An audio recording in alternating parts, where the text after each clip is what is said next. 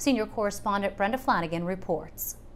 This Patterson neighborhood's a prime example of Jersey's diversity, with the Bengal Pharmacy, a Peruvian restaurant, and a Spanish bodega, all located on Bangladesh Boulevard. Many here received U.S. Census forms, but feel reluctant to fill them out, citing the Trump administration's latest crackdown on undocumented immigrants. You know, they don't have no paper. They think they're doing that, the census, they're going to get, like the ICE going to come in and pick them up. People are afraid because of the whole world is going on right now.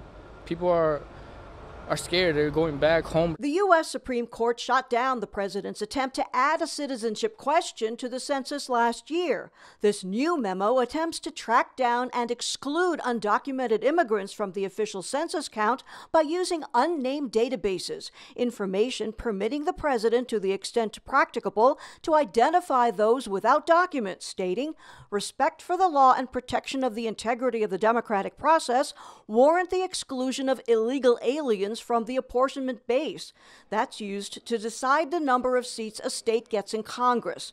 It's having a chilling effect on immigrants completing the census. They're just precautious of like what they want to send, what they want people to know, what they want the whole system to know. The ripple effect is the increase in paranoia among the immigrant community to participate in this, thinking that if they do participate, even though it clearly says on the website for the census that this is confidential and will not be shared, that he's saying exactly the opposite of that when he says that we will gather the information from other sources in order to be able to exclude these individuals. It's an uphill battle. The census count nationwide and in New Jersey is running at over 60%, but here in Patterson, it's under 50%, and critics say the president's latest move won't help.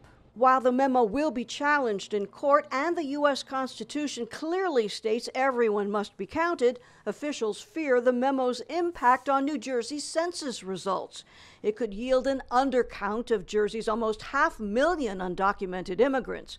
Meanwhile, the federal government uses population as a guide to distribute resources, including money for schools and hospitals. And if we are undercounted, then that means that we will not get the resources that our communities need, which is horrible, because right now we are in the middle of the pandemic and we see how much we need these resources, right? And we see that our communities, our migrant, Black and brown communities, are being hit the most. New Jersey taxpayers already get back only 82 cents of every dollar they spend in federal taxes, and because the state's undocumented immigrants comprise 5% of the population, a census undercount could also cost New Jersey some political clout in Washington. If you discourage another 500,000 immigrants from responding, our population count that should be around 10 million drops to 9.5 or 9.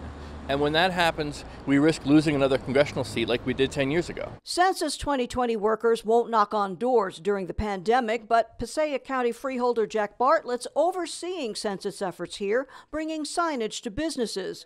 With a pandemic extension, the effort to count New Jersey will continue until October 31st.